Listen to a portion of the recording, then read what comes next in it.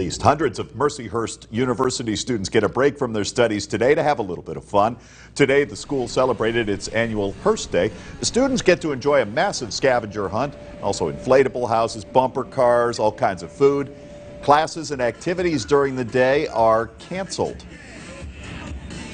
This is an annual tradition that we have here at Mercyhurst, and the students get so excited waiting for the day that they will have their classes canceled, and it's a big deal for them to try to figure out when the day is coming.